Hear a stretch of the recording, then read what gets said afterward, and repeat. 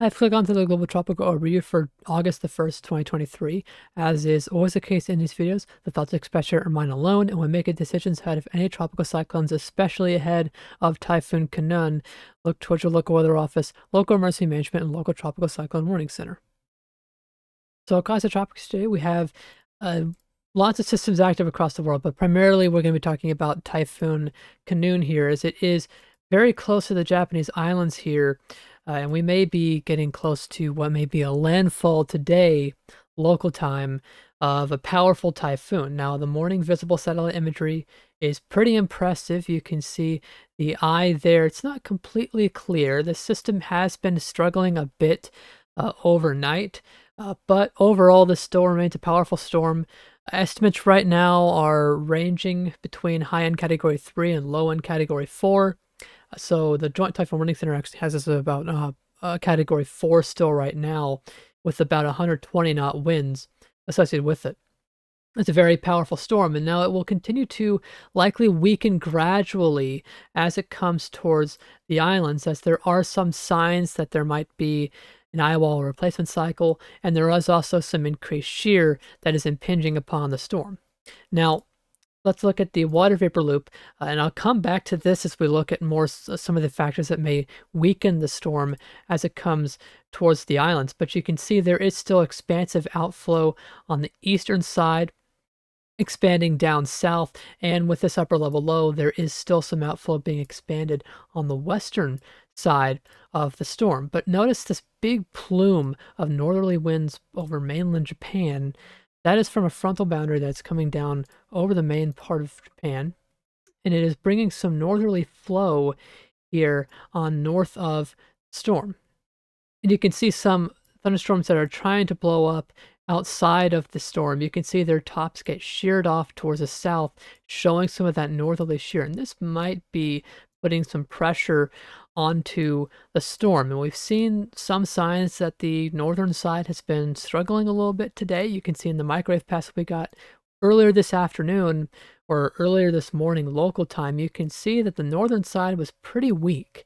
In fact, for times on radar, this has been open to a degree. Now, and I'll have to get my recording software to capture it, but I do have radar to show on the storm, and I can probably, there we go.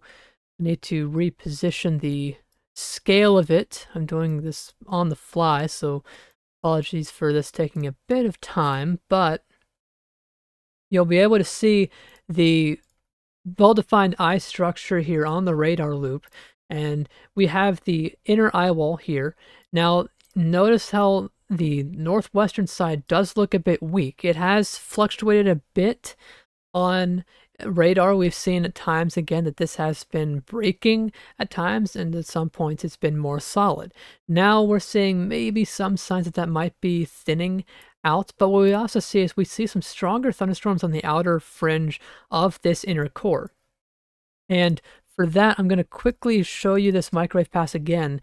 Note where the outer bands are on this microwave pass. We have the inner core here, and we have some outer bands, one here streaming south of the eye, and one here on the outer fringe of the inner eye wall on the southeastern side. Now, if we look at radar again, I need to get that on the recording software. You can see we have maybe some signs of this band on the southern side of the eye, but primarily we can see some higher radar echoes here on the outer fringe of the eye wall, potentially more so on the northern side here, more so than that microwave pass had shown. What this indicates is that we might be going closer to an eye wall replacement cycle. It is difficult to predict these, but the signs are that we might be getting this. And a reminder of what that means. An eye wall replacement cycle means that the system will, for a time, weaken as the ring of thunderstorms around the outer core will surround it, and if it will choke it off, if you will, and eventually that outer eye wall will contract and become the new eye wall. These cycles take roughly about half a day to a day to complete. In most cases, they take a day. In some cases, you can get quicker ones. but those are more rare. Now, the factor of it weakening is good. The unfortunate thing of these eye wall replacement cycles, though, is the system enlarges in size. The rain shield, the wind field will grow with an eye wall replacement cycle. So while it seems like good news at first, it's actually not so good news when you get an eye wall replacement cycle, mainly because you can get increased rainfall over a more expansive areas. The winds of typhoon force and tropical storm force are over a more expansive region, and you can get greater storm surge, especially if this system comes, the eye that is, right upon an island area or a landmass. And unfortunately, that is what's happening here. We are looking at an eye wall replacement cycle starting potentially as the system tracks right close to some vulnerable islands south of Japan. Now, we'll have to, of course, keep watch on radar and any future microwave passes to see how this eye wall replacement cycle trends. Now, in some cases in eye wall replacement cycles, you can get storms to re-intensify, and that may be possible with this storm. However, there might be some factors that keep it at bay from intensifying further after the islands. Now, first of all, the islands may or may not get a landfall. That is still a little bit uncertain. It's a little uncertain on if the storm's going to pass just south or just north. But let me make something very clear that this is a large system. This is a very large storm. The pressure is at 935 millibars. That is a very, very low pressure to have at 130 miles per hour, 115 knots. I believe it's 120 knots on the latest estimate, but at the time of this microwave pass, it was 115 knots. That indicates a very large system, and this has always been a very large system. This was a monsoonal type development out of it. It's very large in nature.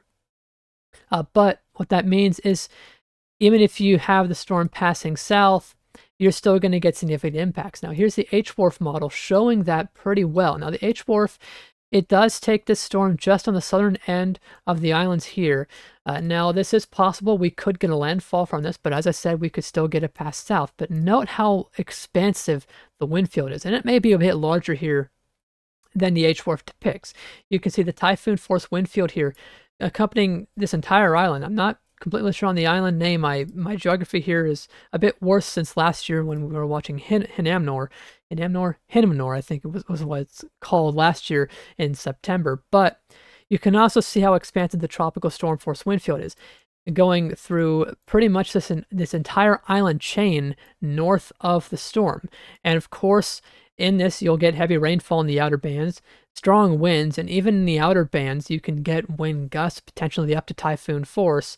And you'll have all this onshore flow from the system, especially if it's tracking south, which it is likely to do of all these islands. And you've got all these vulnerable islands to storm surge, and you could get a significant surge. The most significant, of course, will be just north of where the eye tracks. And unfortunately, this surge with a large system like this and very strong winds, it may be very significant. Now, another factor that will cause it to likely weaken is the system is entering a region of much lower oceanic heat content overall. Now, the system, as it gets larger, will be able to I've talked about this before with prior storms this year. If a storm is so large, it may be able to churn up colder water before the eye actually gets to the warm water. And by the time the eye gets there, because of the expansive wind field ahead of it, it might churn up that colder water quicker. And we might see weakening from that, or at least maintaining of intensity. Now, the waters here are still fairly warm. They're still about 29 degrees Celsius, and the oceanic heat content is not zero, at least for quite a bit longer in its track. So whether or not that actually takes away the intensification on approach, perhaps if the eye wall replacement cycle happens to finish quicker than, say, you might expect, we'll have to see how that plays out. Now, the system is forecast to stall here west of the islands in between Japan and China. And once it does stall, we will likely see significant weakening either way. These oceanic heat content here is much lower. You can see, in fact, there are some values near zero here where the storm is going to be stalling. And if it does stall there, even for a day, it will have a significant upwelling event. And we could be looking at lots of cool sea surface temperatures being upwelled to the surface, and that is most definitely not favorable. It's still likely to become, or at least stay, a typhoon throughout its entire track right now, but it will likely weaken a significant degree, which is good news here. Unfortunately, because of this system staying here so long, and because of its large size, we may have a prolonged typhoon event here in Japan and even Taiwan and China. Let me make it very clear here as well that even though over the past couple of days we've seen a significant shift to take a landfall away from China and get a close pass away from Taiwan, you're still likely going to get impacts. And keep in mind, this system could still track a little bit farther south here of this actual forecast cone. We may see this system actually get pretty close in relation to the tropical storm force wind field to these areas. And also there might be some uncertainty. Well, there is uncertainty on exactly where the system is going to track in the longer range. There is the possibility that this system perhaps tries to come back west in the longer range towards these land masses, but of course we'll deal with that in due time. Now here's the forecast cone from the Japan Meteorological Agency, and you can see their general forecast cone is similar to the Joint Typhoon Warning Center forecast cone, which was on the Oceanic content map, showing the general westward movement. We're fairly confident it will get into this region west of the islands. This is good. This means that the typhoon force winds might stay over water, but again, as I just mentioned, this could track a bit further south, and we could be seeing maybe some tropical storm and typhoon force winds on Taiwan and islands further east. And then we have this recurve towards the northeast, and unfortunately it looks like track will be very slow for movement towards mainland Japan. And now there is also uncertainty on exactly how far east the system gets when it starts tracking northeast. The current forecast cone has this tracking northeast in between China and Japan still, but there are some modeling guidance envelopes that are still having the system perhaps be a little bit further east, and you can see the uncertainty there in this forecast cone, and that could bring more typhoon conditions to the islands of Japan. Now, if we look at the steering flow past the potential landfall today and tomorrow local time, and we're going to look at the steering flow on the GFS. Now, the pattern still remains fairly the same. We have a ridge to the east, and we have a ridge northwest of the storm. These are making for a fairly light steering flow overall, which means that the system is going to stall here in the South China Sea. I don't think that's the South China Sea. That's just generally east of China, in between the Japanese islands and China. Now, as we go in time, you'll notice that overall, there are no big features really there to pick up the system and carry it out. Now it starts to move very slowly northeast, perhaps because of maybe some increased troughing northwest that I'm seeing on the model. But overall, this motion is very slow. And you can see as we get towards day 7 here, the system is still here in the general vicinity of China, Japan, and Taiwan. Now there are some differing solutions here on exactly where the storm tracks at that point. The European is on the idea that the system tracks very close to mainland Japan and tracks east, potentially out to sea, though we've seen in both the GFS and European this ridge coming further west to Japan. And you can see on the GFS, this ridge, as it comes west, it begins building further west, which carries the storm. After making this northeastward progression, it pushes it down southeast to where eventually the storm starts tracking towards China and Taiwan. Now I'll show you the European solution. The European does not show that ridge building as far west. You can see the general similar pattern to the GFS with a ridge to the northwest and a ridge to the east, keeping a fairly weak steering flow in between Japan and China. But as we get towards day 7, we start to see that the system is much further east overall. And this might be some interaction at play with another area of low pressure that may form in the West Pacific late this week or this weekend, but you can also see this ridge building in. And so eventually the system comes east, but then it gets forced westwards because of this ridge coming in. Now, there is increased troughing on the European over China, so that's why the ridge is not able to build in as much. And in that scenario, you would get a storm likely coming into mainland Japan, potentially going towards South Korea, and then recurving into the Sea of Japan. In the GFS scenario, you would likely get a storm going into China and it would likely dissipate over China. But you can start to get the sense of just how much uncertainty there is right now on exactly where the system is going to track in the longer range. And this is very well depicted on the ensemble plot.